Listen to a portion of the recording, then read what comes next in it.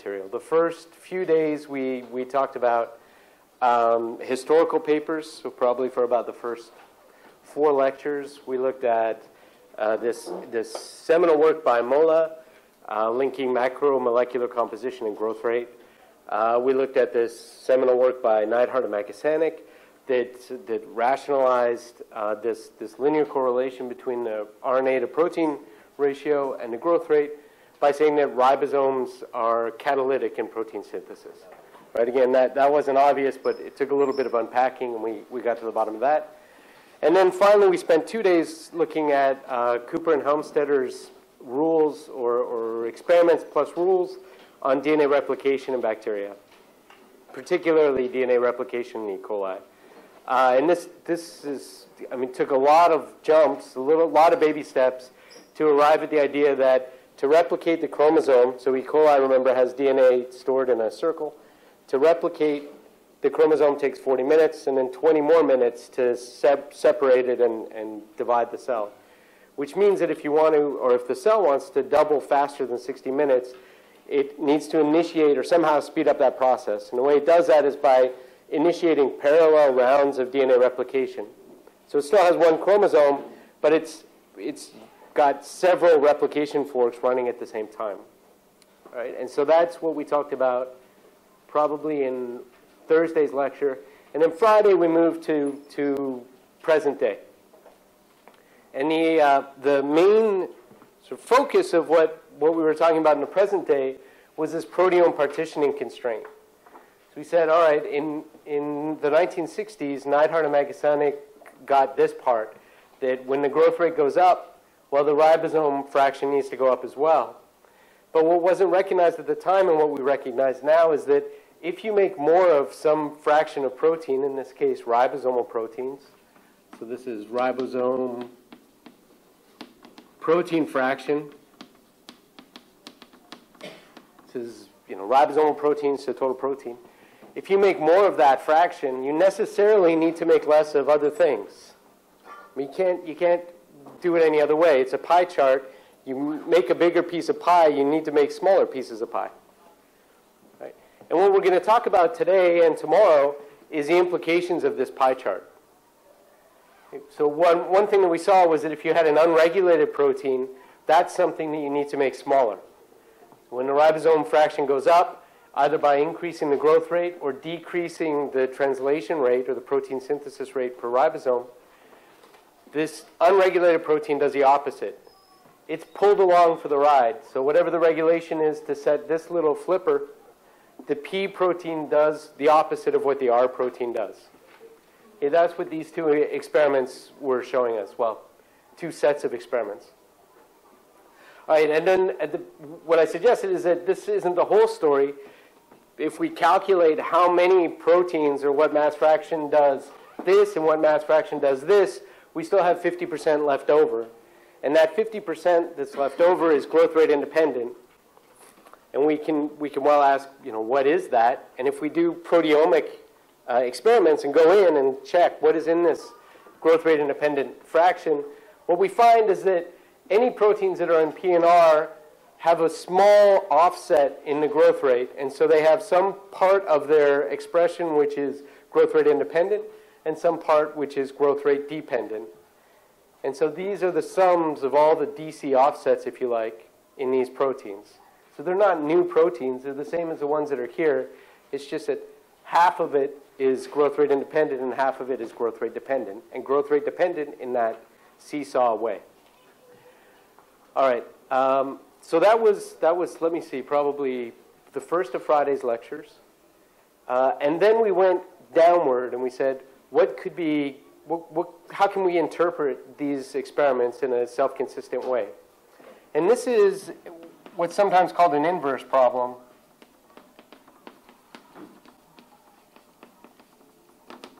And it's not well defined. I mean, you have to be careful with these things.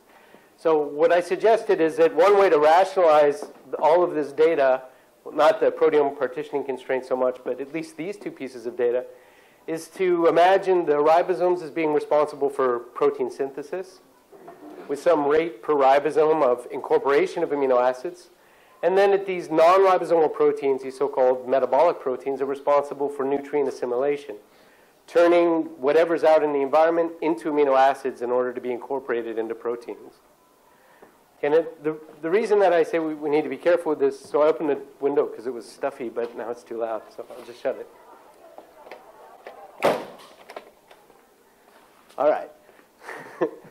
So the reason that I say that we need to be careful about this is it's nice, it gives us a mental scaffolding about what's going on, but we can't fall in love with this interpretation because there's no guarantee that it's the unique solution that will give rise to these phenomenological or higher order relationships.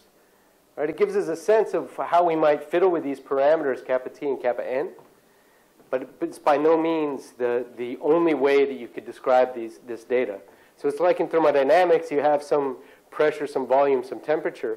The microstate could be, one of uncountably many different scenarios that give you the same pressure, volume, and temperature. Okay? So I put this up there as a way to think about this, but I don't want it to become, definitely don't take it as gospel. Don't take it as truth. It's plausible. Okay, these empirical constraints are much more important because they're much more reliable. They don't require any inference. And so what I want to talk about today is, instead of this inverse problem, which we ended with last week, is a forward problem. And ask, given that these are our empirical constraints, what can we use them for? For example, and I'll go through a couple here, what are the consequences for coupling between protein expression and growth rate? Expression and growth rate. And I'll be more, more specific in a moment. Another set of consequences that I want to talk about, and this will probably be our last example, which we'll get to either later today or definitely tomorrow, is antibiotic susceptibility. So consequences for antibiotic treatment.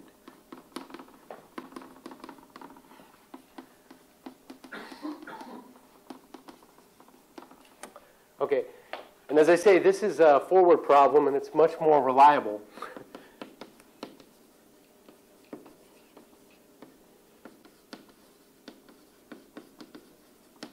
Where we use these empirical constraints, and then we ask, what are the consequences? Okay, so in a whirlwind, that's what we talked about on, the twilight of last class, or the last round of lectures. So a couple of people asked if we could clarify the meaning of this parameter, and so maybe I'll do that for a moment, and maybe clarify that electrical circuit analogy that we used at the end of last lecture. But before I do that, let me pause. Are there any other points of clarification that people would like? Or any questions that linger from last week? Is that okay? Okay, so I'm going to come at this let's go backwards here and look at some what are sometimes called loose ends. Okay, and the first was, what is this kappa n parameter? And so we had at the beginning of last week this interpretation that this kappa t parameter had something to do with protein synthesis. So here we had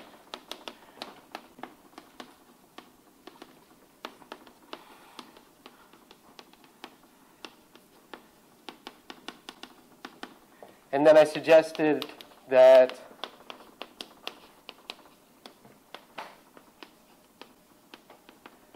this guy had something to do with the nutrient quality. But that's a very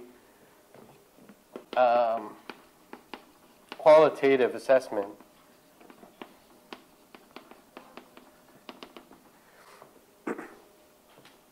And so the suggestion or the argument at the end of Friday's lecture was that what we mean by this is that it's a proportionality constant between the growth rate and the non-ribosomal protein fraction. So if we now assume that, or we now have that proteomic constraint, I'm going to write this up and then let's talk about it.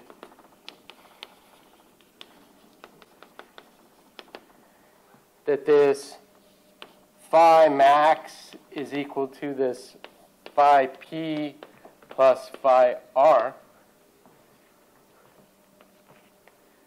And here I'm subtracting off the min, if you like.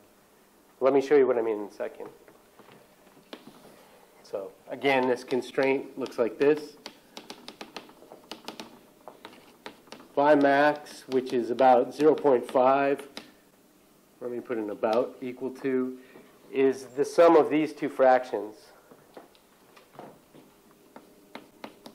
Phi r minus phi r min, which I call, well, I'll just leave it like that, plus phi p. So what I mean here is that there's some constraint in the growth-dependent fractions here. So I've subtracted off from R the growth-independent fraction. And the sum of these two sectors has to be equal to 0.5 or some constant. Okay, let me pause. So that's everything on the table, and then let me talk about this kappa n in a moment, though. Is that okay in terms of the meaning of all the pieces? Does anybody have any questions about the notation? So this I variously called delta phi r, delta phi p, just to denote them as growth dependent. Okay, so if we have this constraint, then I can take this second equation, okay, substitute into the second growth law, this growth law. And what I'll end up with is this, now what's phi max minus phi p is equal to, so this is now, sorry, I'm going to have to do the algebra in my head and it'll take a second. So I'll have phi r minus phi r max is equal to negative lambda over kappa n. Sorry, not phi r minus phi r max. Yes, sir. Yeah, bless you. Okay, so that's this guy. And now phi max is equal to phi r max minus phi r min, which is what I've sort of assumed. There's a lot of maxes and mins, and let's talk about them in a second. Then finally, what do I end up with? This is then going to be equal to, so phi r is phi max plus phi r min. So here I'm solving for phi p. Okay, phi plus minus phi r. Wait, what the heck am I doing here? Sorry. Minus phi p. Minus phi r max. Okay, so this guy is phi r.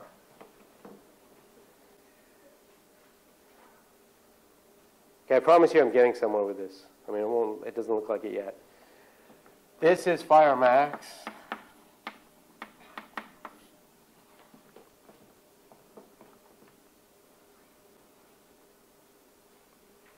And so these two summed together give me, or sorry, the difference of this guy and this guy give me that. And so they cancel. So this is now going to be equal to phi max minus phi r max minus phi r min minus phi p is equal to negative lambda kappa n. All right, this is the last step. So these cancel, and I'm left with lambda is kappa n phi p. And so what I'm suggesting is that there are two things that are driving growth rate in this cell. One is the synthesis of protein, and one is the supply of amino acids to feed that protein. And in balanced growth, we need a balance of these fluxes.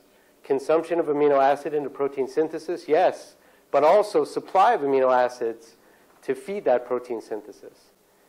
And so one interpretation of this constraint is that kappa n is a proportionality constant that tells you how good these proteins are at supplying amino acids. If kappa n is very high, then you need very few proteins in order to maintain a high rate of protein supply or amino acid supply. If kappa n is low, then that tells you that you need many proteins to maintain this, this amino acid supply. Okay, and that may be because your proteins are bad at what they do, or it may be because your environment is very, very difficult to metabolize.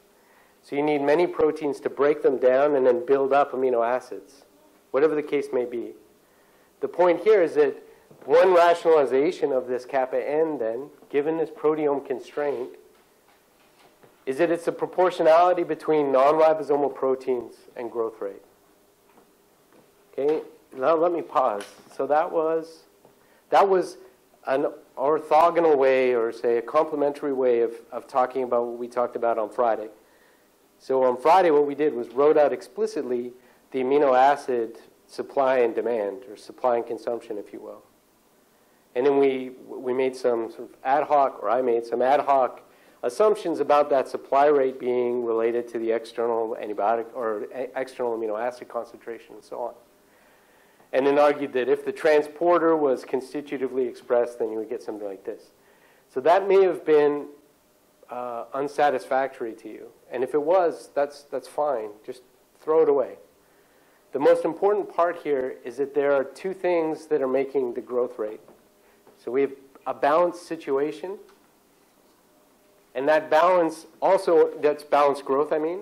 That balance implies not only that everything's growing exponentially at the same rate, but that protein synthesis consumption of amino acids is balanced by protein synthesis supply of amino acids. Let me pause. That was a whirlwind sort of recap of what we did last Friday. Is that better? All right. Okay, so this is going to feed into a larger point that I want to make, which is the exams on Friday, if you're worried about that, in the lecture notes, in the course notes, the typed stuff, there are practice problems at the end. Give them a try and see how you feel about them. Those would be good practice. And then on Thursday, I'll check the schedule. I don't know what's a good time for you guys, but I can have office hours. I can just be in the TV room, and we can have like a tutorial session if you like, for as long as we need it. Okay, so if this doesn't make sense, think about it, and then come and talk to me maybe at the break, and then definitely let's talk about it on Thursday sometime. I think that fits your schedule. We'll see. Okay, if not, we'll pick a better time. Yeah. Multiple choice. Yeah. Oh, yeah. So let me tell you about it. So I thought maybe 10 multiple choice and then 5 short answer, where by short answer I just mean write out the mathematics. Don't give me the whole derivation. Just do that on rough paper. Just give me the answer. So I've got a little rectangle. You write your answer in it. It's like that so I can mark it quickly. All right. So, but it's going to be mostly multiple choice. And is it tricky, like? No, and I don't want it to be tricky. So, yeah, I don't want it to be tricky. I'm not going to give you any weird. I don't know how to tell you. I mean, I want you to do well on the exam. Right? But I also would like it if you retain some of the material. But so those are the two things that are coming together for that. Yeah. I was curious about the constraint that was looking for the experimental constraint, or This guy, at the beginning, it was a theoretical constraint that linked this plot to this plot. But it turns out subsequently that it's an empirical constraint. I don't think I mentioned that on Friday. So since this work was done, we've done a lot of proteomic experiments where you actually go in and count the abundance of different proteins. And this is not really a hypothesis. It's an empirical constraint now. And the result of these Pmax is equal to PR max minus PR mean. Yeah.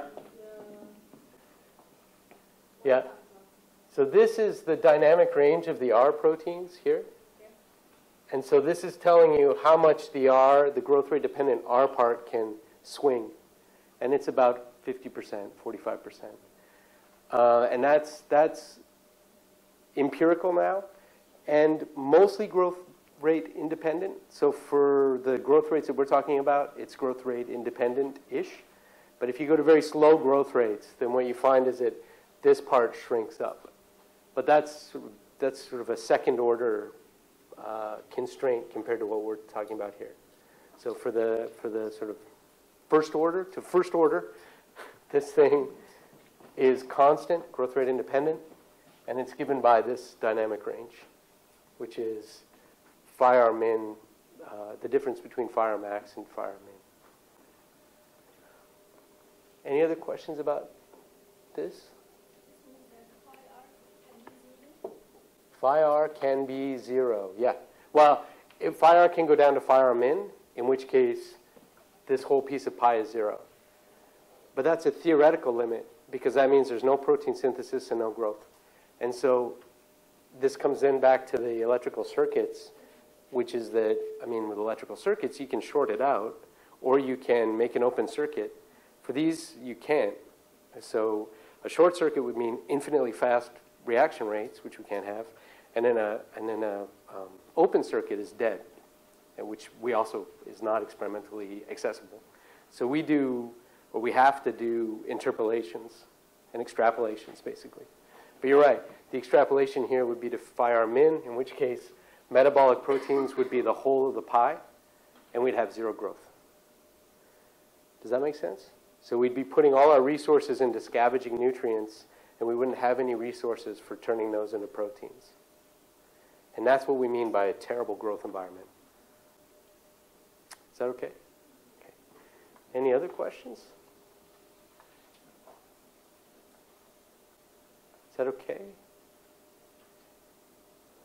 It's okay? Okay, so then the other question that I had before the lecture was, what does any of this have to do with the electrical circuits? And my motivation with the electrical circuit analogy was to show you that these two linear empirical relationships and this proteomic constraint, so basically this whole line, is mathematically identical to Ohm's law and Kirchhoff's loop law. So two resistors in series. And the reason I did that was twofold. One, it gives you a little bit of a computational edge if you want to do a sort of a complicated computation like co-utilization of carbon. Why you would want to do that was sort of as a, I mean, I don't know individually if anyone would ever want to do that. But that was an example of how the circuit analogy is helpful. The other side of my motivation there was to show you at what level we're dealing with here. So here we're dealing with exactly the level that electronics were at in about 1870. So we've got empirical constraints, Ohm's law. We've got hypothetical constraints, or just rules of operation, Kirchhoff's loop laws. And we don't really care or know about the underlying mechanisms. We have no quantum mechanics. We don't really know about, we sort of know about conservation of energy.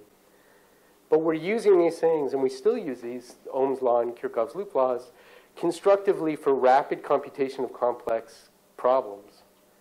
Right? For some kinds of questions, you don't need quantum mechanics. And electrical engineers don't really care. Well, don't really use it that often, right, depending upon the types of questions they're asking. And so what I'm suggesting, or what I meant to suggest at the end of last week's lecture, is that for certain types of questions, we don't need to know all the mechanisms and all the molecular details, which, to my mind, I'm grateful for, because these huge wiring diagrams of this protein interacting with that protein can just become overwhelming. And so what I wanted to do was draw your attention to this coarse graining approach that allows us to answer questions at a different level.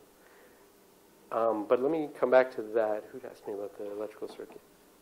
You did. Okay, come back to that. Yeah. If someone has a question about the formalism, because I apologize, but I have a question to go a few steps back. That's fine. They said that in the second lecture, you mentioned the experiment that was made let's say, in DNA replication and protein replication in different nutrient environments, where there was, let's say, a certain level of carbon and sugar, etc. And we saw that the growth rate remains unchanged. Probably this is the steady-state situation, and this is not the steady-state situation because... Can you remind me, who is it? Is it Monod? Was that the first lecture? Yes. Is that what you're referring to? Yes. Monod. It's okay? So this is not the steady-state situation because we see that the growth rate here depends on the nutrient quality, right? Yeah. Let me address that. Can I erase this? Does anyone have any questions about what I have written on the board? Okay. No? Okay. Let me talk about, so that's loose end. Let's talk loose end number 2 then will be Monod, and loose end number 3 will be the electrical circuits.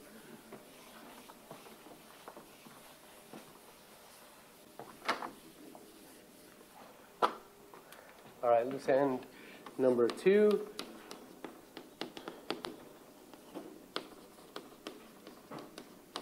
All right, so Monod happened very early in the lecture series where we didn't, it's useful to go back and see what we were talking about. So I don't think that that expression that we had will make sense, or made sense then. Now I think in retrospect it'll make more sense. And this is what Monod found. I think this is what you're talking about, yeah? I'm talking about the experiment that was made in different nutrient environments. And we saw that the first one was undistinguishable. They said that the growth rate was forgotten. Oh, okay, okay, so that's different. So this is Monod's relation. Does anyone have any questions about that?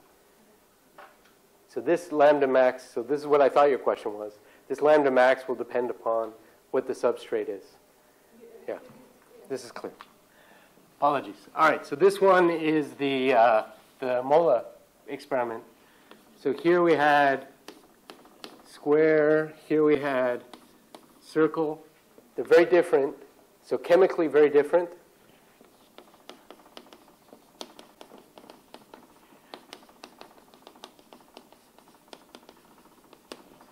All right, so one of them has, I don't know, like she said, and like I said at the time, maybe has some given carbon source like glucose, and then some nitrogen source like alanine.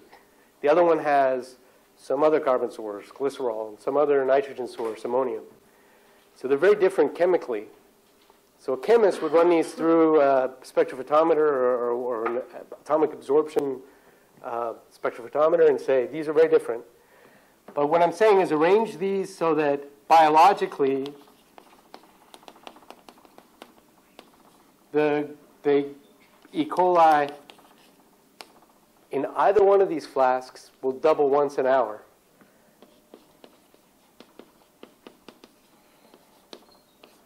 Once per hour.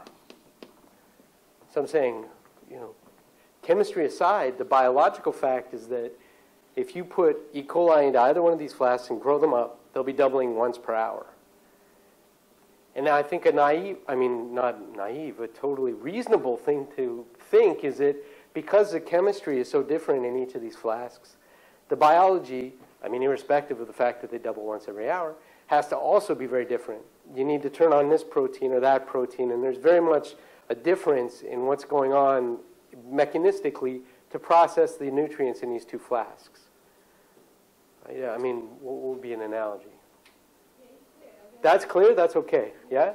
Okay, but now what I'm saying is, contrary to that expectation, they're indistinguishable, biologically indistinguishable cells, yeah? So what you then look at, for example, is mass per cell. When you say that they are indistinguishable, they said that the growth rate is unchanged, right? The growth rate is once per hour, yes. Say. So that's a steady state growth rate. But by indistinguishable, I mean that if you took these cells out and you measured their size, or you looked at them under the microscope, they would look the same, which maybe is not too surprising. But now you break them open and you count the RNA per cell, it's the same. DNA per cell, it's the same. Protein per cell, same. So by any large-scale measure, they're indistinguishable. So if I took some of these cells and I put them in a microscope and I gave you all the chemical breakdown at the level of DNA, RNA, protein, you wouldn't be able to tell me which flask they came out of. Is that okay? Does that make better sense? No, I was always preparing that this, say, similarities between two flags belong to the growth rate that was the same for both flags. Exactly. I mean, I think that's exactly the way to think of it, that the chemical composition of these cells is predominantly determined by the growth rate. So however you get there doesn't seem to matter all that much. And so here, what are we doing? Here, say square and circle would be right on top of each other. So as I say, if I took one, you wouldn't be able to tell which flask it was grown in. Does that make sense? Does that make better sense? Do you know what I'm saying? So it is still balanced growth. What it's saying is that, more or less, what it's saying is that the biology is very different from the chemistry. So if I give you these two flasks, you could, or if I give you a little bit of the flask water, as a chemist, you could tell me which flask it came out of. If I gave you a little bit of the bacteria, as a biologist, you couldn't tell me which flask it came out of, unless you measured something more detailed than mass per cell, RNA per cell, DNA per cell, and so on. That's an important point. That underlies basically most of what we've done. So the idea is that the growth rate is a macro variable, and everything is, or seems to be, a slave to that, but in very simple ways, like these empirical constraints. Any other, is that better? Okay, but in the last formation that we just erased, This? lambda is Yeah. dependent on the nucleon quality. Yes, that's right. So in that formalism, these two guys would have the same kappa n. Even though they have different chemistry, these would have what we would say, same kappa n. That's a connection. Okay, so kappa n isn't a unique feature of the chemistry. No, I feel like you're unhappy with that. No? Is that okay?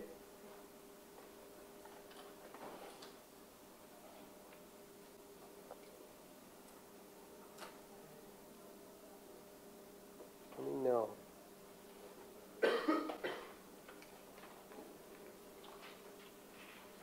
Let me know if it's not satisfactory in a second. Any other questions? Okay, I'll let them talk it out. It's okay? Yeah? What is this? In this scenario, when they have the same doubling rate, that means, for what we just saw, that they have the same kappa n of the square times phi p of the square is equal to kappa n of the circle times phi p of the circle, the product. Yeah, exactly. Since they also are biologically the same, that also means that phi p of the square is the same as phi p of the circle, right? That's right. Because But they're producing protein at the same rate also. yes, exactly. So now here's what's important. That phi p is a mass fraction, so micrograms of P protein per total protein, but the makeup of those proteins are different. So the mass is the same, sure, but they're very different proteins that are, yeah? Does that help mix it together? Yeah. Okay, so let me keep going with his thought because it's very good. So, i.e., this phi p square is equal to phi p circle.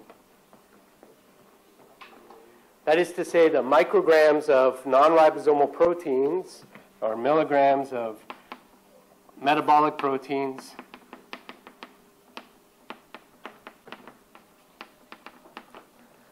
per milligrams of total protein, those are the same.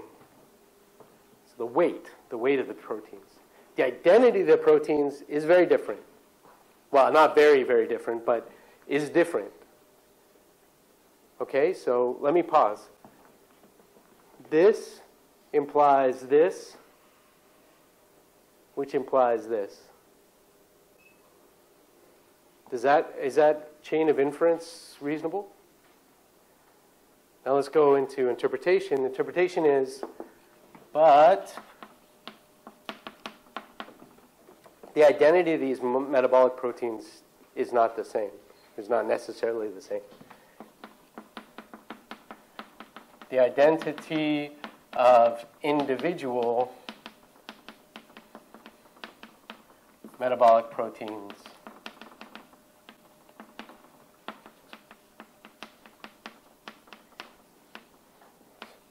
is not the same. So this guy might have some certain enzymes that are on to chew up that carbon source. This guy might have different enzymes that are turned on to chew up this other carbon source. But then when it all shakes out, the mass of those proteins is the same. Or the mass fraction of those proteins is the same. Which is odd, I think. But it's a consequence of what we've seen. The fact that the doubling rate almost 100% determines the macromolecular composition is what leads to this. Is that better? Is that a better? Okay. So are you guys okay? Is that okay? Did you guys rectify it? It did? Oh, great. Okay. All right. Any other questions?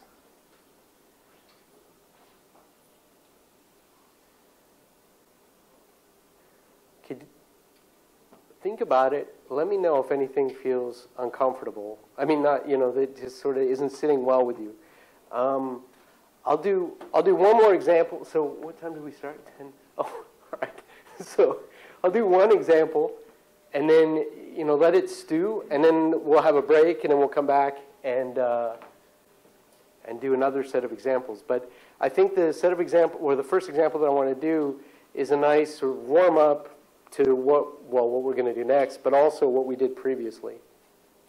So warm down, I guess. All right. Any questions of this, about any of this, before I erase it? All right, so that was loose end number 2. Let's go to the first consequence that I want to talk about, which then ties into loose end number 3.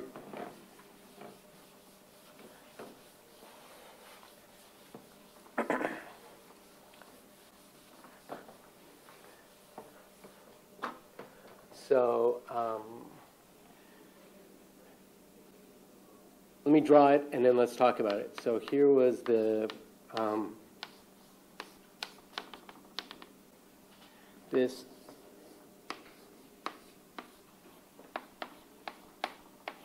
this electrical circuit analogy was that there's some fixed proteome fraction that's available to us to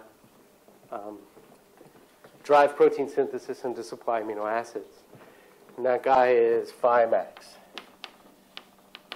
And then we can think of those two empirical relationships, well, that are buried inside those straight lines over there, as two resistors in series, one with a resistance 1 over kappa T. So kappa T is the conductivity of the resistor, and 1 over kappa N. And then we had this potential drop, which is phi P, which I called delta phi P because I wanted to draw your, or maybe make the suggestion that it's like a drop across the resistor. Up here we had delta phi R, which is the protein fraction, but also in this analogy the voltage drop, which was equal to phi R minus phi R min. So here I'm just thinking of the growth rate dependent part. And then this phi max was equal to phi R max minus phi R min. There we are. Okay, so that was the scenario, and that was the connection between this this voltage analogy, or this electrical circuit analogy, and those constraints that we had previously. Before we talk about the first consequence, so we looked already at one set of consequences, which was, what if we had co-utilization of carbon sources, and we assume that they use totally different proteins, some set of proteins to chew up that carbon source and some set of proteins to chew up that carbon source. Well, what we could do is imagine that as parallel resistors. And then we can characterize the rest of the circuit having shorted out those two resistors, and then individually with one resistor and then the other resistor, and then that would give us an expression for the circuit with these two resistors in parallel. So that's to say that we could look at the individual carbon sources and then bring that information together to get an expression for the co-utilized carbon sources. And what we saw, well, what I suggested with a cartoon drawing, was that the experiments agree very well with that idea, with that conception, giving us at least some credibility to this picture. Okay, but what I want to talk about now is an even simpler example, which is, what if we make a protein that the cell can't use for growth, like insulin, for example, but we can just force a cell to make a protein by engineering it into its DNA that it can't possibly use for growth. It doesn't serve any metabolic function. It doesn't aid protein synthesis at all. It simply uses up available resources and ribosomes for its own ends and causes a growth defect. What would that look like in this picture? So that's what I want to talk about now. But before I do that, there were questions. Did you want to ask? Do you have any questions about this guy specifically? Okay. Maybe it's better. We'll work. We should talk one-on-one then. We'll go through it one-on-one. Are there any questions, though, about this electrical circuit analogy? So my hope with this is that it would act as a secondary analogy that would make some of the ideas a little bit more memorable or clear. If it didn't serve that purpose, ignore it. I mean, it's just another way to write the same set of constraints. So if it's not, what do you call it? Well, if it's not useful, just ignore it. Okay. I don't know if that made people happier or less happy. Okay. So the first example that I want to look at, so what I want to look at now is I want to use these constraints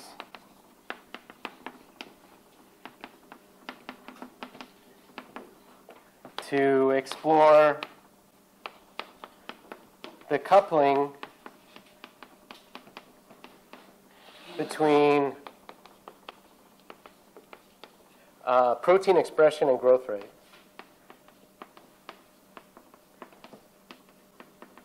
So protein, when I say protein expression, I mean synthesis of a particular protein and the growth rate.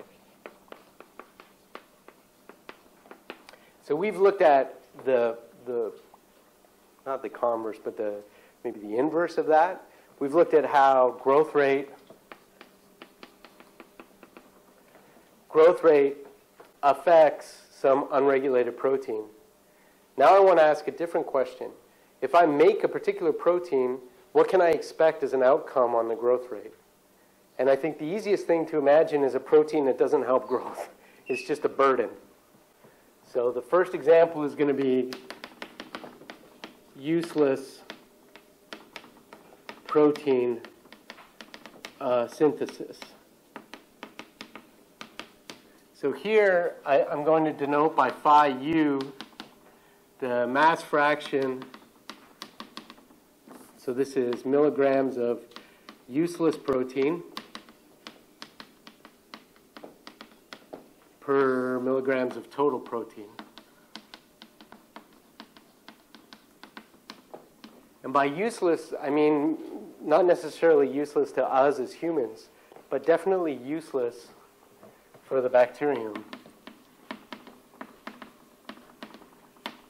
in the sense that it does not contribute to the growth of the bacterium It serves no metabolic function. It serves no protein synthetic function. It's just made because we want it made and not because the bacterium would ever want it made. Growth of the bacterium. And the first example of this, I mean, historically, was people using E. coli to produce insulin. And you can imagine insulin, which is what we use to treat diabetes in humans, has absolutely no purpose in bacterium. It's just made, it's a protein. Sure, it's made out of amino acids, sure, but it doesn't help the bacterium in any way. Okay. Now the question that I want to ask is, how does the growth rate depend on this fraction of useless protein? So, how does growth rate depend upon this useless protein fraction? I.e., what's this expression? If I tell you that I'm making 30% of my proteome is useless protein, can you then tell me what the growth rate of my bacterium is? Okay, that's the type of question I want to ask. Let me pause, though. Before we get to the analytic, the expression, and things like that, we'll come back to this, but is the scenario, does everybody see the scenario that I'm talking about here? Does the term useless protein, do you see what I mean by that? So it does not increase growth rate, it can only decrease growth rate. Or keep it the same, we don't know yet. Yeah? Necessarily, I mean, like, in some sense, you now have an E. coli, let's say, Yeah. with a slightly larger DNA. Yeah? Okay, it might be producing something useless, Yeah. but I mean, should it be just like an E. coli with a slightly larger DNA? Yes, you'd think, right? And so if all that was growth limiting was the replication rate of the DNA, then yes, then the only burden would be the small, say, seconds it would take or milliseconds it would take to reproduce that piece of DNA. No, assuming that it doesn't experience any perturbation in terms of the machinery required to produce this it's an alien protein. Yeah. So you don't really know how is the tRNA pool, like, Yeah. and all the other things. But Yeah. assuming that they're already there, and like it's just a variation in what protein you're making, but not really like Yeah. something genuinely very different from which you already made, you would expect that it is just an equal and slightly larger DNA. Yeah, that's a good, I mean, then what would you think about this lambda then? This is, then it would be this, I guess. No, it's a slightly larger DNA, so I would say it's, well, the growth rate will be pretty much the same, yeah. Yeah, okay.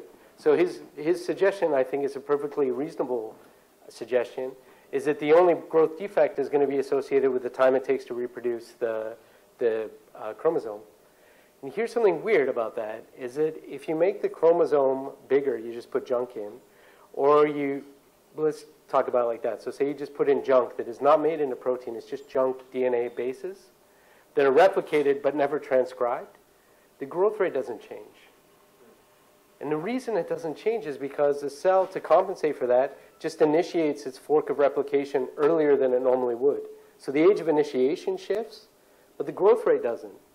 So for some weird, well, I'm making it sound weirder than it is, the DNA replication dynamics and the growth are intrinsically uncoupled, which is weird, okay?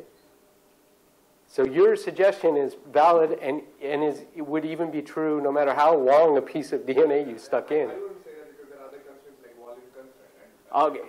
and like prokaryotic cell probably is already at the brink of being crowded. Yeah, but then it'll just make itself bigger. I mean,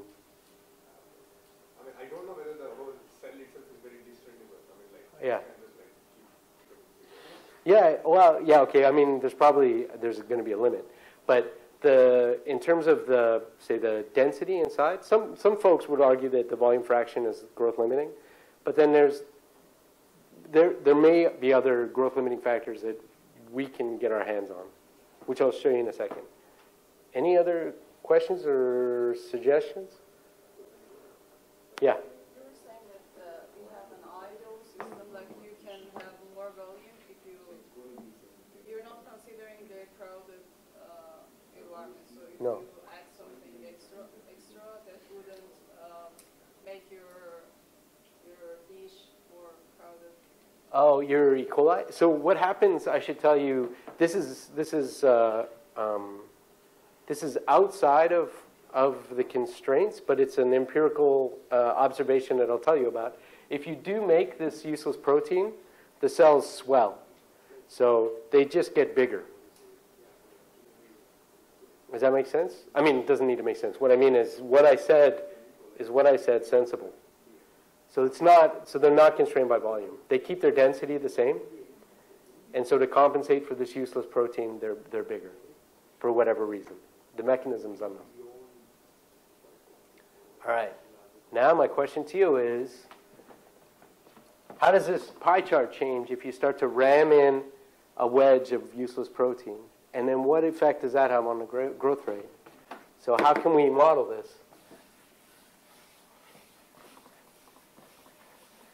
And there are two complementary ways. So how can we, I don't want to say model, but yeah, let's say model this. And so there are two ways. One is, like I suggested just now,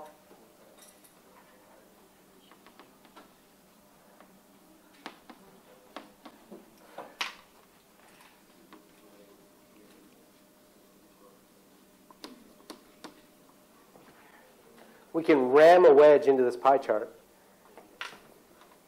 Or, and I'll tell you what I mean by that in a second. Or,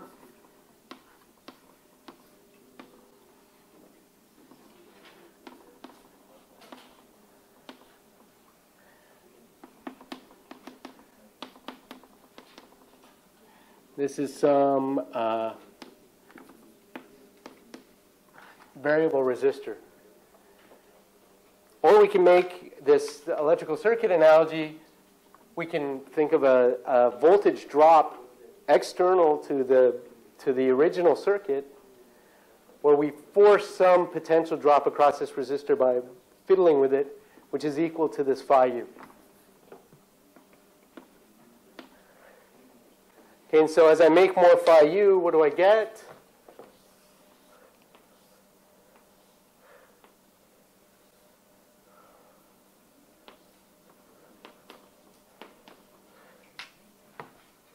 I don't know if I'm not so artistic.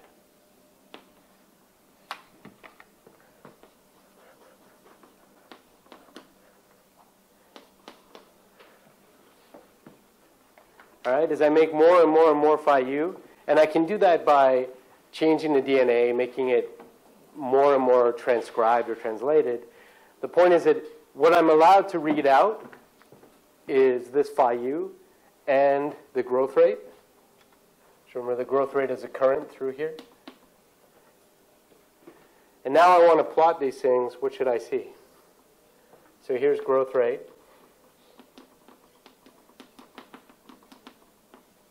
And here is useless protein.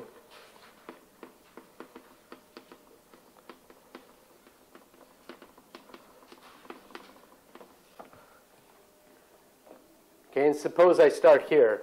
So this is my growth rate with no useless protein. And then either I have a system where I can add a chemical that increases the amount of this useless protein, or I have just a bunch of different E. coli with different pieces of DNA jammed in that make different amounts of useless protein. And I now measure the growth rate along the vertical and this useless protein along the horizontal. What should I see?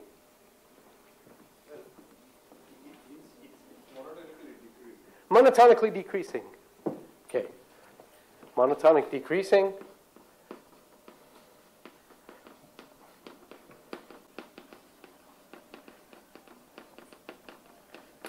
All right, more and more. So you drew it with your hand. Why did you draw it like that?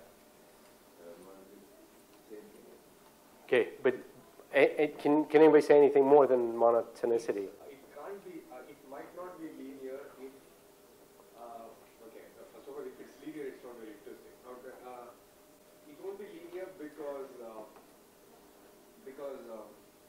if the size of the DNA won't be the only constraint.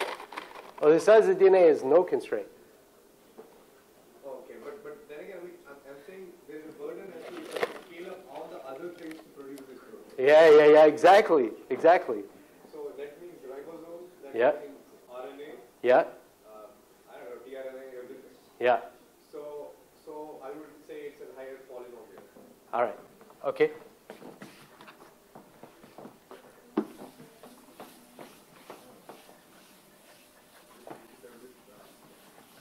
So remember that we had, for this circuit, but also with the combination of these phenomenological laws, when we brought them together, we had this expression.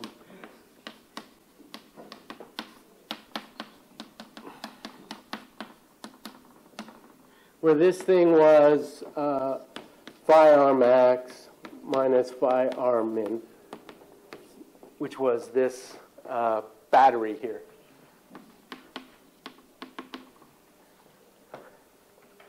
Now suppose you start making this phi u.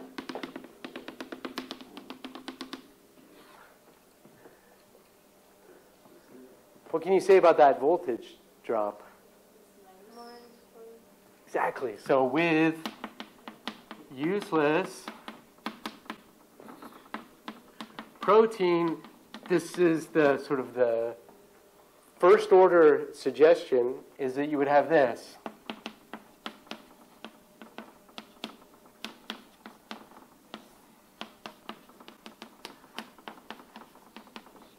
Okay, you don't change the translation rate per ribosome. Possibly you do, but to first approximation you say, what does this useless protein have to do with translation? What does it have to do with nutrient assimilation? Nothing. What it does do is take away resources that would otherwise be occupied making proteins, i.e. ribosomes, or supplying amino acids. Okay? And so then, if I pull this apart, so let me write this as so now I have phi max minus phi max over phi max phi u over all of this stuff.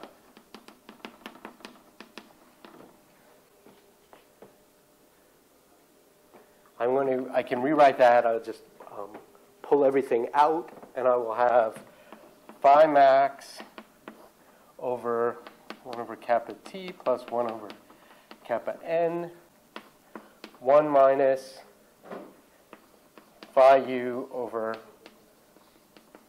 phi max. Did I do that right?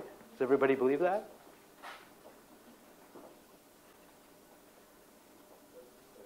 Yeah? All right. Then this is my growth rate when phi u is 0. So this is my say, nominal growth rate.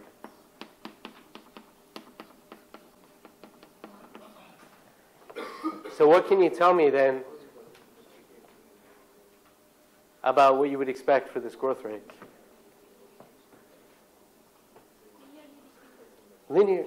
So the idea is, or the sort of the naive, sort of kind of parameter-free estimate would be that you get a linear decrease, and then what's this intercept?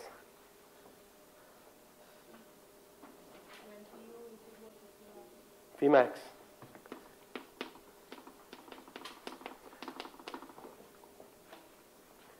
And now if I take a different growth rate, so say I'm now growing in a different nutrient environment, what's your expectation then? Well, okay. I will definitely say that the intercept will be before Qmax because you're missing out on DNA, which probably will force the things like tRNA and all those things which are required to make the whole thing happen in the first place. Oh yeah, so you're not replacing those. Go push till that limit. Oh, to here. Experimentally? Is that what you mean? Yeah, no, your experiments. That's like it's not equal anymore. Oh, no, wait. No, this is not DNA. This is just a protein it makes. So the DNA that encodes for this protein may only be, say... You can identify, if you were to call if you were to tag E. coli based on the proteome, Yeah? then it's not an E. coli anymore. That's what I mean. Yeah, that's true. It's a genetically engineered E. coli. Yeah. But so was this one, the one that I used for this experiment. So there I put in a piece of DNA that had a synthetic promoter that was making an enzyme that I could read out. So this one is as non-E. coli species as this one is.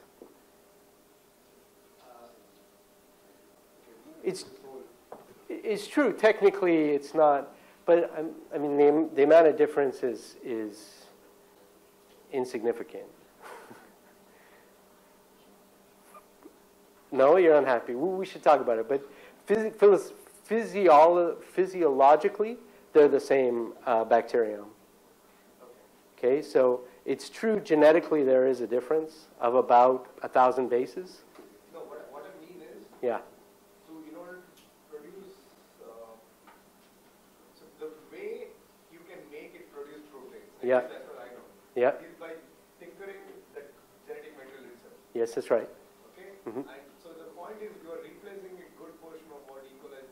So the percentage of DNA which belong to the wild type E. coli Yeah. is decreasing every time you produce more and more protein that E. coli doesn't produce. No. You only insert one set of instructions. It's about 1,000 bases long. And then that will take you all the way along this curve by just adding different, what they call inducers, which turn on that, make the transcription rate higher. You make only you make sure that E. coli only produces transcripts only that part of the DNA. No, well, you are able to chemically amplify the amount of transcripts that come off that piece of DNA. And that piece of DNA sort of is jammed into a place where, so it's like you've got the regular DNA, then you cut it open, but this break point isn't in the middle of a gene, for example. It's usually at a place where, it doesn't matter, it's a phage insertion site. So it's non-damaging, that part. You could insert junk DNA and it would have no effect on the growth rate. It's okay? So you're saying that you can go across the 5U. You're not really actually putting more genetic material, but you just need to make sure that that particular thing which is basically amplified. Exactly, makes a lot of protein. Okay, so getting down here is quite tricky because the cell, of course, really resents having to make half of its proteome garbage. And it will fight. I mean, it's under huge selective pressure to lose that piece of DNA. All right, but if we're able to, all of that sort of evolutionary stuff aside, where am I here? We've got this. So now if I start growing it in a medium that supports slower growth rate, what do you think about the intercept?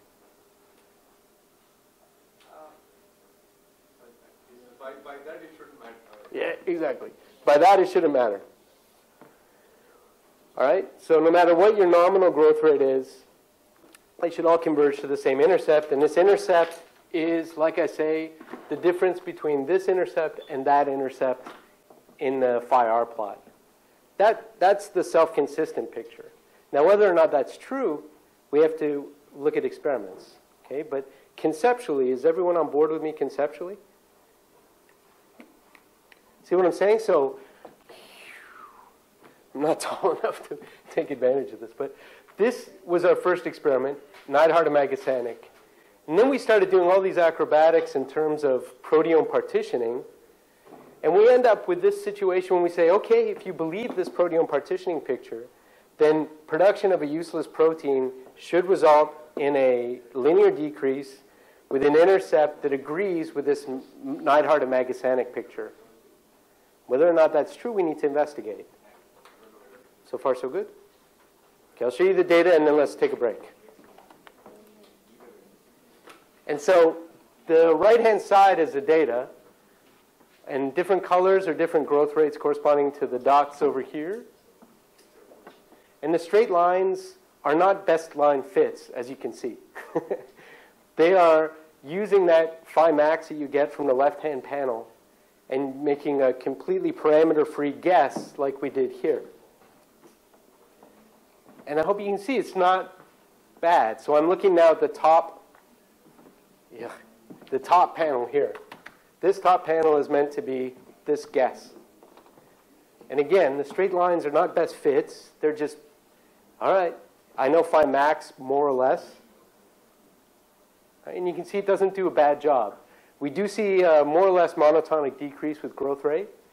And they are more or less linear. Okay, it's hard to tell once you start to get to very high fractions of the proteome. So this is 30% of the proteome, or 30% of the protein in the cell is garbage. And the cells really resent that, like I say.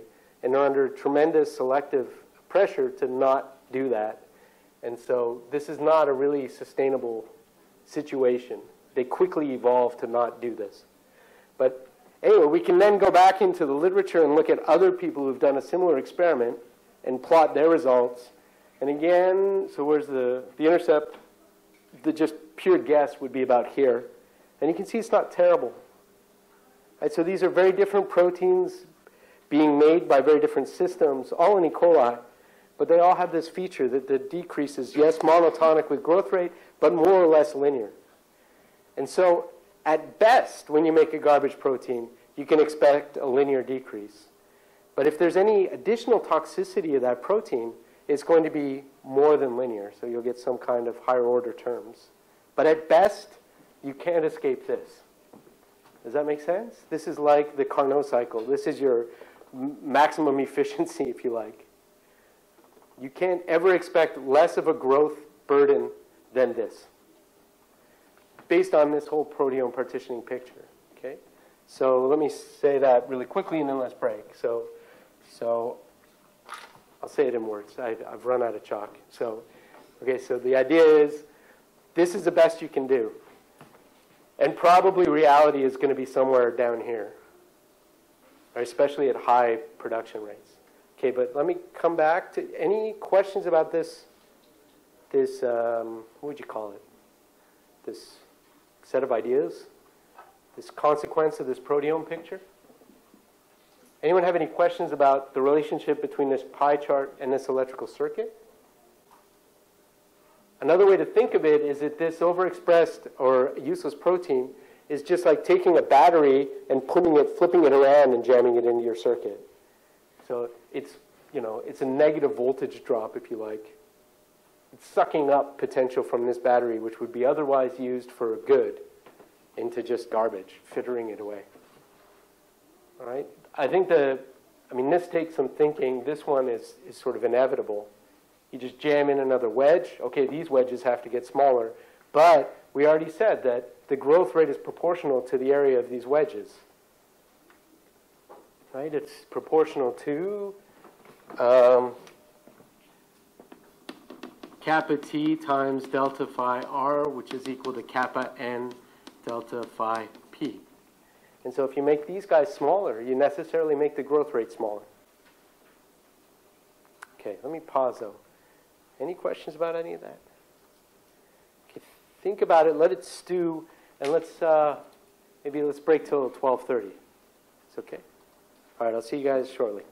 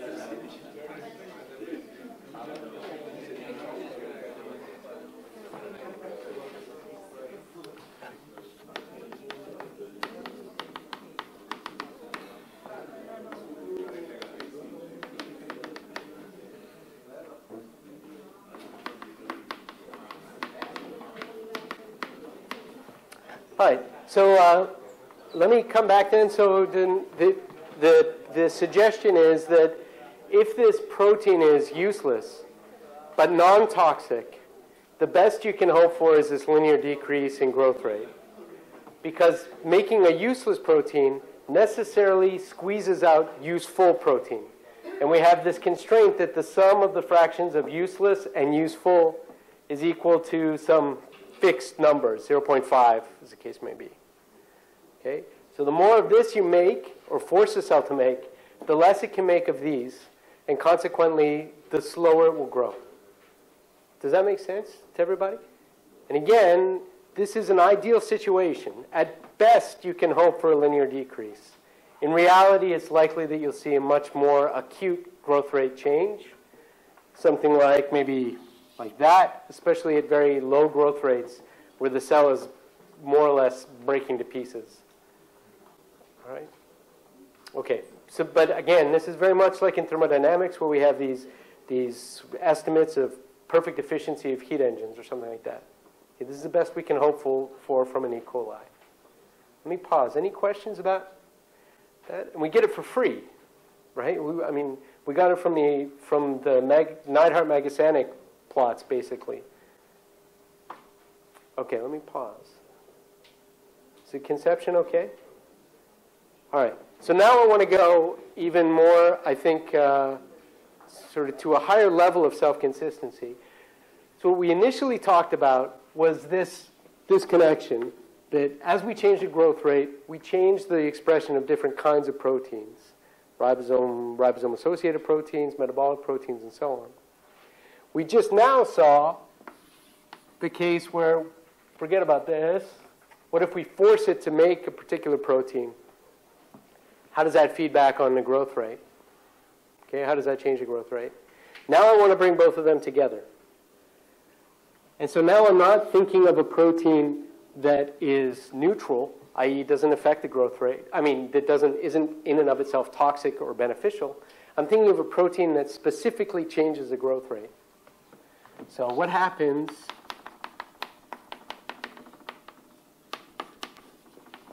if the protein I am making is not, neutral, useless, but rather itself affects growth rate?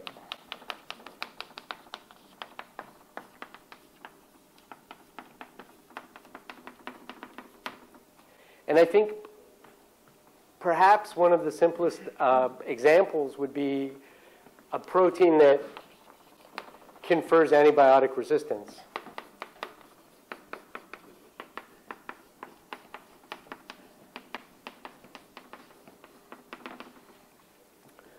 Okay, I'll show you what I mean by that.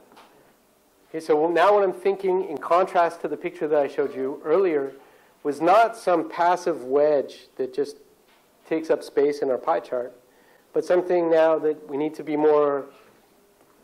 think more about, where this affects this and this affects that. And then we ask, what's going to be the end result? Okay? Well, and I'll be more specific as we go, obviously. Okay, so let me tell you what I mean by this antibiotic resistance. And then let's talk about, oh good, okay, you guys have I see the attendance sheet being passed around because I forget it every single time. Antibiotic resistance. Okay, so, and this will be useful again on tomorrow's lecture when we talk about this particular set of antibiotics, but imagine an antibiotic that targets the ribosome. Or let's say targets protein synthesis.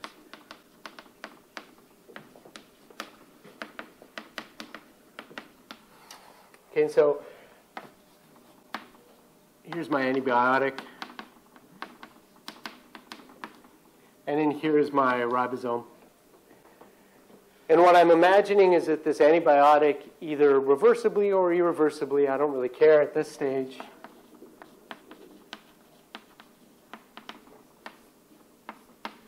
binds to my ribosome and renders it non-functioning.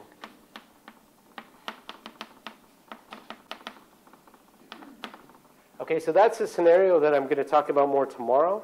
But now I'm imagining that in addition to this antibiotic mode of action, we have a protein being made by the cell that destroys this antibiotic. So this is the antibiotic mode of action.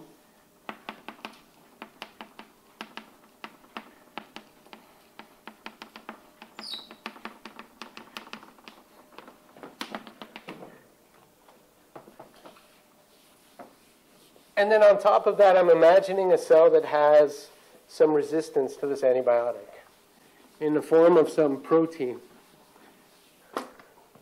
So here I've got some protein X, which is a resistance protein.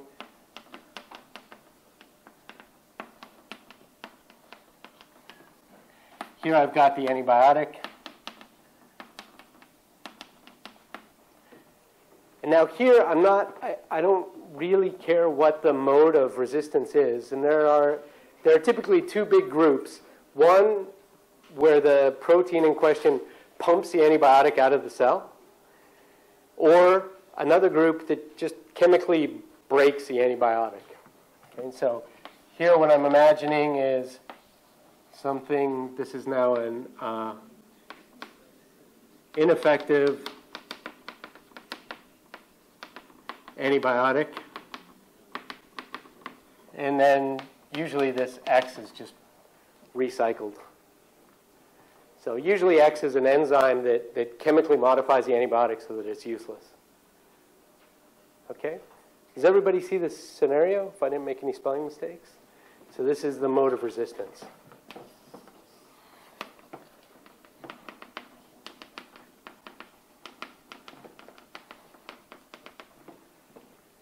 All right. So far, so good. So I have an antibiotic that I'm adding as a human. I have a protein that the bacterium is making to try and fight me, to thwart my efforts. And now I want to ask, how is this protein related to the growth rate of the bacterium? Okay. And on the face of it, this is not a difficult question. But I want to show you that there's something subtle going on here.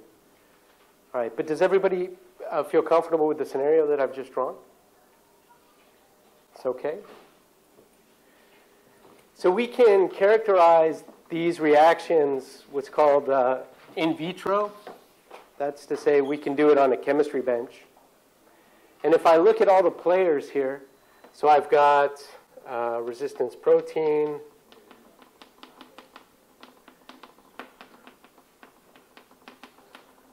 X, I've got the antibiotic, I have the translation rate,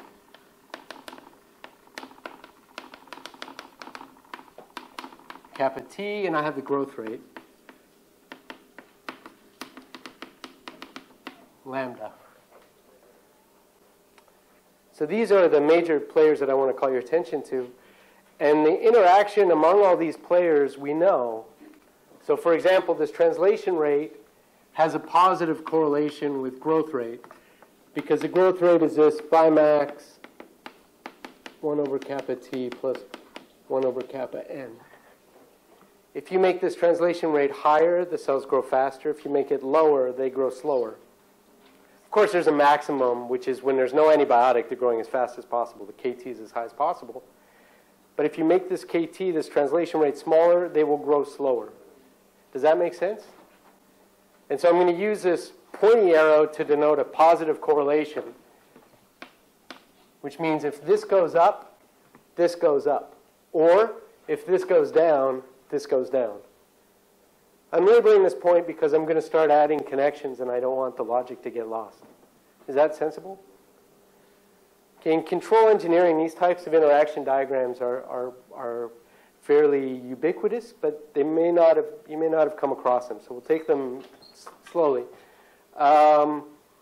Here, what do you expect? A positive or a negative correlation?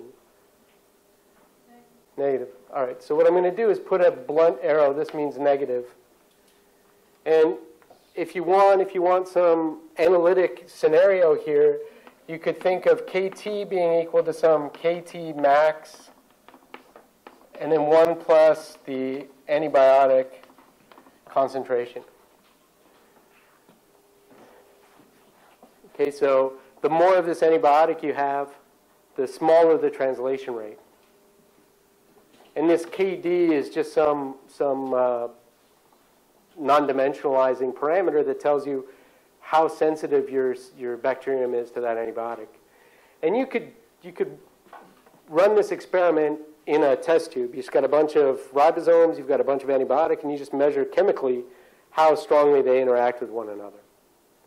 Okay? That's what you do in the chemistry lab. This is just by definition. The antibiotic, the higher you make it, the smaller the translation rate. That's how this antibiotic works. All right. And then here, of course, we have a positive interaction. Or sorry, a negative interaction. So the more of this resistance protein you have, the less of this antibiotic you have. And so if you want a sort of an analytic description of that, maybe something like this A is equal to some A external divided by 1 plus some, let's call it alpha x to the squared, say. And so A external is the amount of antibiotic outside of my cell. And so this protein either chews up the antibiotic or it pumps it out. I don't really care. Either way, the more of this I have, the less antibiotic I have inside my cell. All right. So far, so good? And now if we look at this interaction map, it's not surprising. You have two negatives make a positive, and so you end up with an overall positive interaction. The more of this X you have, the faster you grow. Not at all surprising. All right? Let me draw it.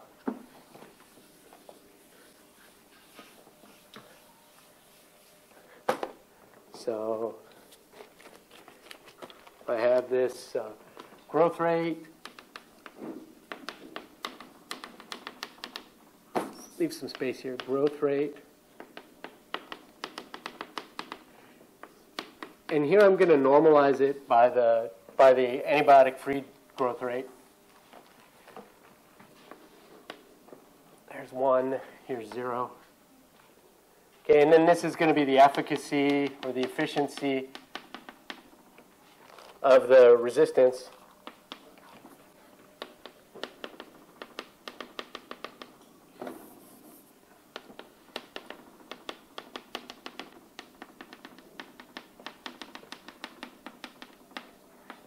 In units, again, this alpha is just a non-dimensionalizing parameter that tells you how good your protein is.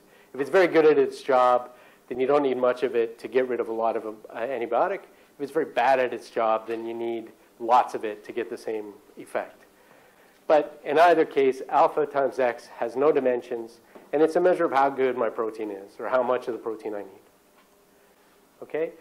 And based on that wiring diagram that I have there, we'll see something like this.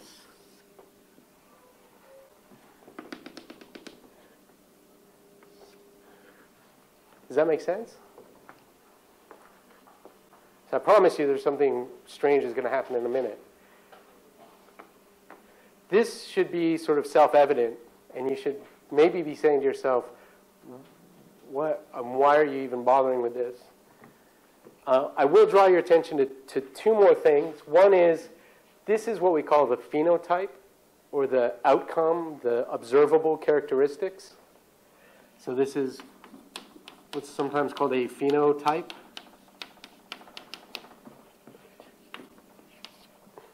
That is to say, what we observe in a bacterium, how fast it grows. And this is what we call a genotype. This we can change by fiddling with the DNA. So this is now what's called a genotype. And if you're thinking about evolution, then what you're thinking about in this scenario is the slope of this line. So the slope here tells you how much of a difference a small genetic change is going to make. So this is the, if you like, the fitness advantage of a mutation.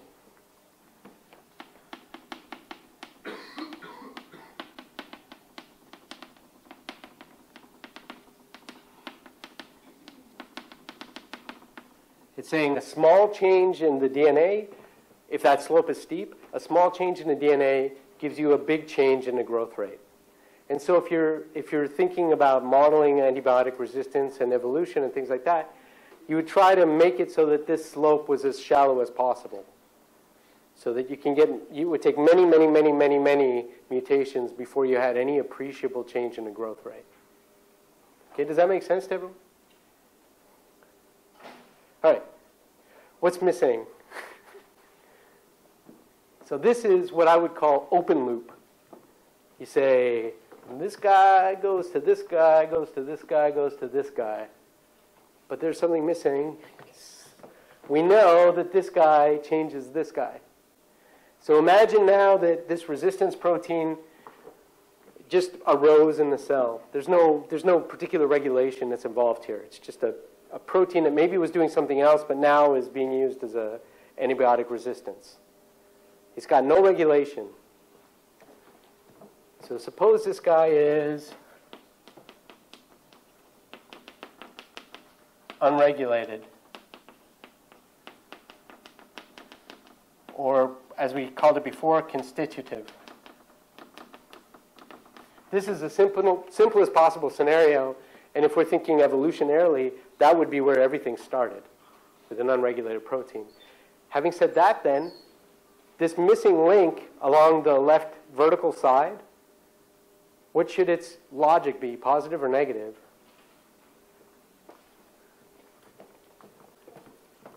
Right. Let's go back. So what do you think about it? Let me go previous. There we go. Okay, so this link here, positive or negative? Positive. Who says positive? Who says positive and why? Why do you say positive? Anybody? Okay, I would say negative. Okay. But you guys would say positive. Why do you say positive? It's okay. It's okay. Okay, well, where on this diagram are you looking? If you're going to look at this diagram, this one is the constitutive proteins. Which lines would you be looking at? The black or the kind of the pink line? No. Okay, the invisible line that goes like this, or the colored lines? And why? So think of it that way, and then I'll come back to you then. Why do you say negative? Because if I draw a positive edge there, then effectively I have a loop which will lead to like uncontrolled growth. Yes. Okay. So that is sort of unrealistic. Okay. So you're thinking 2 steps ahead. So then empirically though, what does this picture suggest? Positive or negative correlation, and why? Anybody? Is my question answerable? I mean, does it make sense, is what I mean? Positive. You say positive, why? Because if you increase the growth rate, you have more proteins. Exactly. So he's looking here along a colored line, which says that, and why he's doing that is because we're in a situation where we have translational inhibition. We have an antibiotic acting, which is these numbers. So we are at, for example, 8. And now we say, what happens if the growth rate goes up? If the growth rate goes up, this protein abundance also goes up. This line has positive slope under those conditions. So under conditions of, let me write that out and let's talk about it because it's important. Both points are important. So his point and that point over there. So here, under conditions of translational inhibition,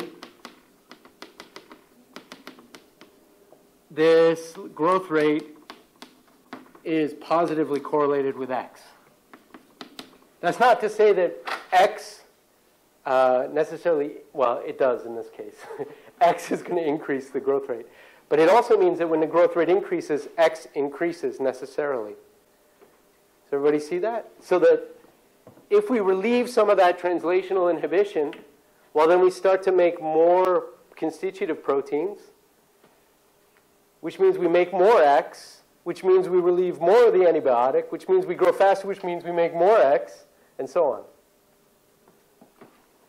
Before we get to that loop, that and so on, does everybody believe this line? This comes from the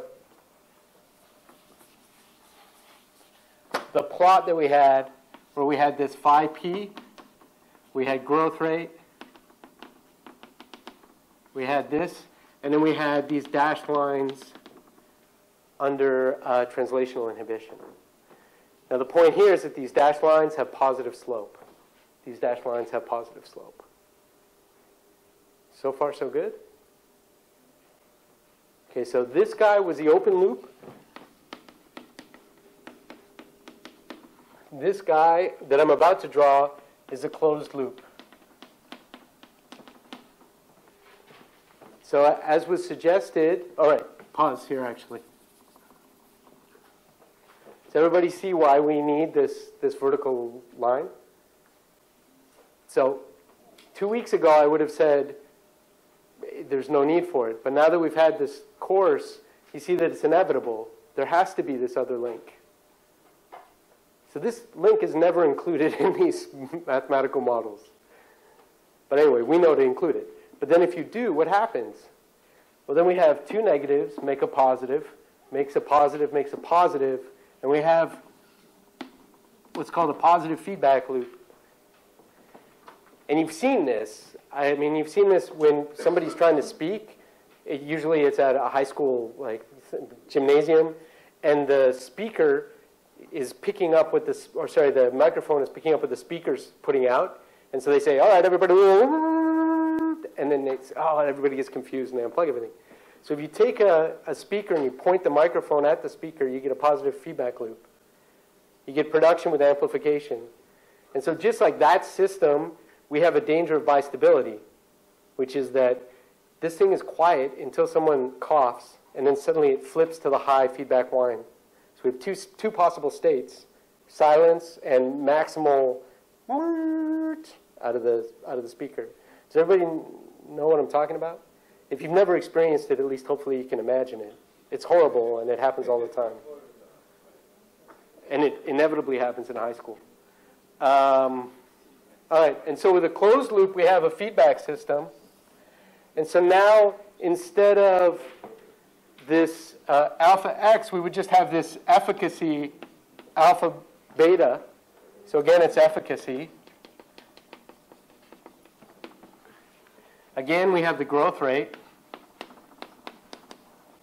But now instead of this smooth, monotonically increasing curve, we can have situations like this.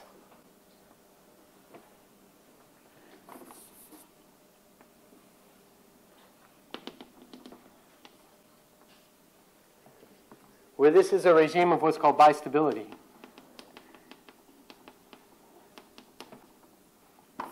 Let me put it out like this. Which means that there are multiple fixed points in our system. A low growth rate, low resistance, X point, and a high X, high growth rate point. Okay, so this in and of itself isn't terrible. It just means that we can expect in a certain range of antibiotics and efficacy of the resistance, subpopulations, some that are growing fast, some that are growing slow. So we have a heterogeneous distribution of growth rates in our population. What's horrible is right here, where we lose the heterogeneity. Now, instead of some slope, however steep it might be, we have an infinite slope. A small, tiny change in the DNA gives you an infinite advantage, an infinite selective advantage. You jump from some low growth rate to almost maximal growth rate. And so it turns out that a map like this versus a map like this type of map between your DNA and your growth rate facilitates evolution of resistance many, many more, thousands of fold more than this type of view. And so if we bring in the physiology, we end up with this extra cooperativity which facilitates evolution. Okay, so that's one hand, something I wanted to talk about. But on the other hand, whenever we talk about proteins changing growth rate, we need to remember that growth rate changes proteins. All right, and so what I want to talk about tomorrow then is more examples of this type of feedback, and then the case of antibiotics targeting ribosomes but without a resistance mechanism. Okay, but before I do that, are there any questions about this scenario? So I think the top curve is almost self-evident to the extent that someone might be resentful that I even put it up there. But the bottom curve is surprising, and it's surprising for the reasons that he suggested, that when you have a loop like this that reinforces itself, you can, at the beginning, have nothing, and then all of a sudden flip up to lots, saturation. Right? That's a feature of these positive feedback systems. Okay, and again, the feedback you would never see in the DNA of the organism. You could do all the chemistry in the world and you would never find this loop. This loop comes from the biology, from the physiology. It comes from remembering that these cells are growing. Right? All right, let me pause. Any questions? It's okay? All right, think about it, and then let's talk about it tomorrow then. All right, have a good lunch.